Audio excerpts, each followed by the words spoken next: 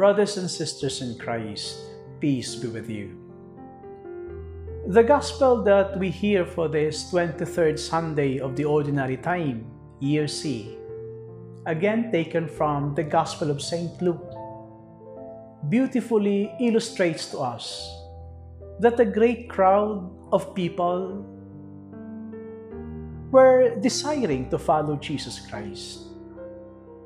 For us, it should not come surprising because of the fact that the words of Jesus were beautiful as they were equally persuasive. Probably when people heard him speak, people were drawn to him. People were attracted to his teaching and to his example. But Jesus did not stop with such an accolade.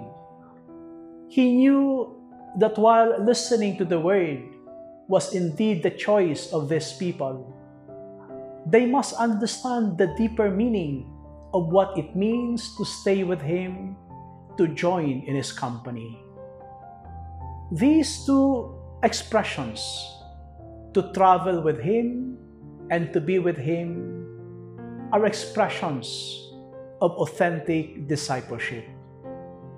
One cannot join and travel and journey with Jesus not unless there is an inner desire to stay with him.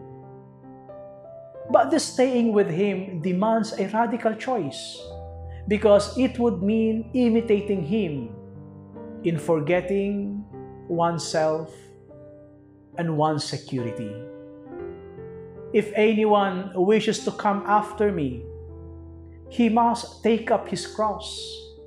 He must also leave his parents, his children, his wife, brothers and sisters. As if, in a summary, doing all of this, Jesus would mean living our very self. You know, my dear brothers and sisters in Christ, discipleship, therefore, journeying with Jesus Christ, is a journey that must leave off our self-seeking and our selfishness. While I speak of this as the negative dimension of discipleship, losing one's selfishness, losing one's own security, there is also the positive dimension of this following of Jesus, the carrying of one's cross. Oftentimes when we speak of the cross, we always remember our difficulties, maybe our pains, our problems, our sickness. But you see, in the Gospel of Luke, the cross does not signify these. In Luke, the Gospel is represented by this cross. No wonder then, the word used by the evangelist to carry the cross should also mean to lift high the cross. The Greek text has the same meaning, to lift up and to carry. These are the words applied in one's following of Jesus Christ, of the gospel, and of the cross. The cross, therefore, is not about our own difficulties. The cross is all about the gospel. And our difficulties and the struggles that we have, if these are consequences of our lifting up of the gospel and of the cross, then indeed they become evangelical witness of the gospel that we want to lift high.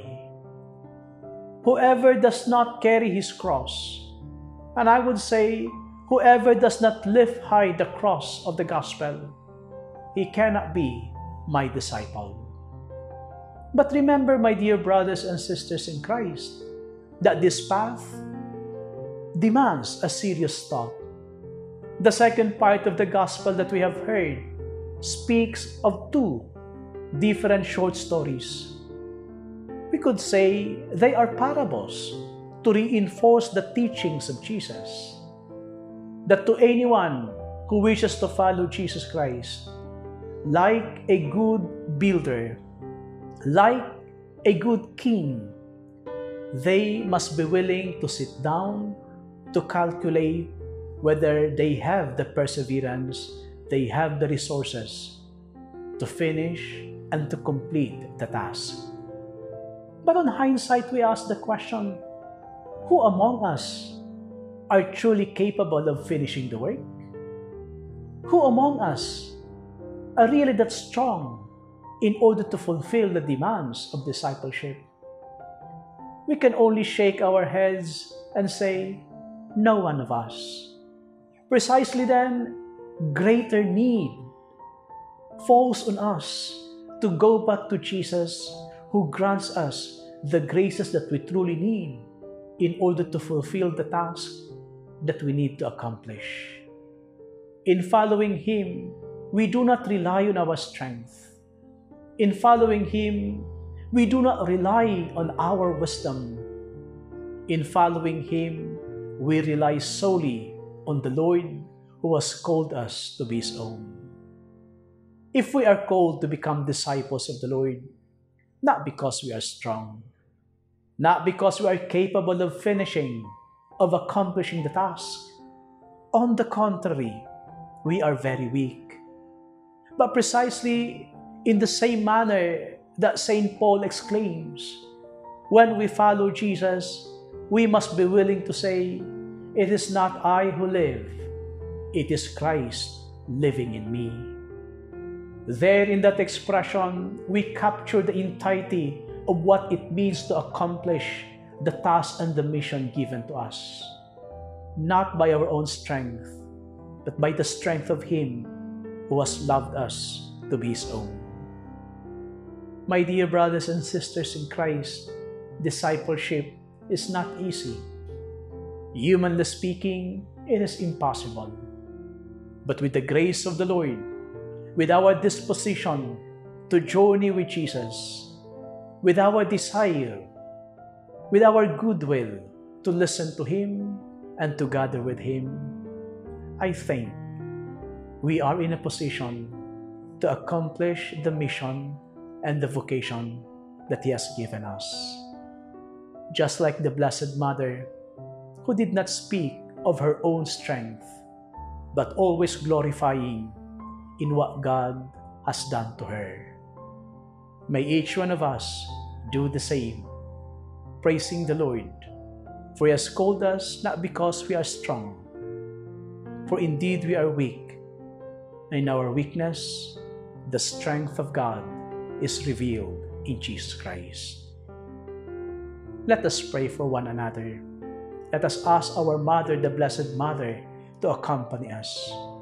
And let us pray for all priests, for all religious, that they be the first ones to give witness to this victory of the grace of the Lord in their lives. And to Him who has called us to be His own, be glory forever and ever. Amen.